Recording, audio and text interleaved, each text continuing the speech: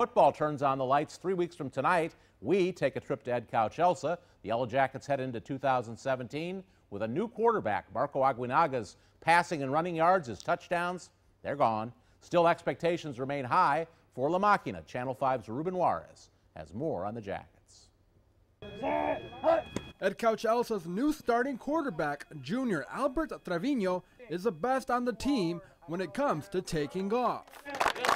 He became our fastest guy on the team, so obviously he's got some good wheels underneath him, so coaches know that, and they're probably going to, try to get some things going where he can get out there and use his talents.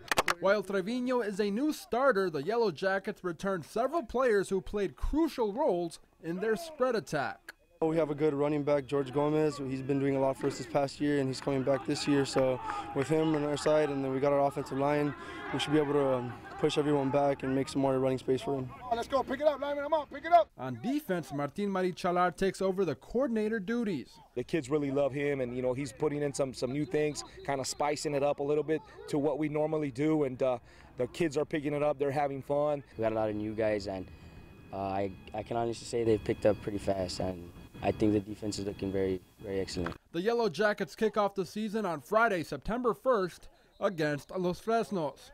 Reporting in Edcouch, Ruben Juarez, Channel 5 Sports. District!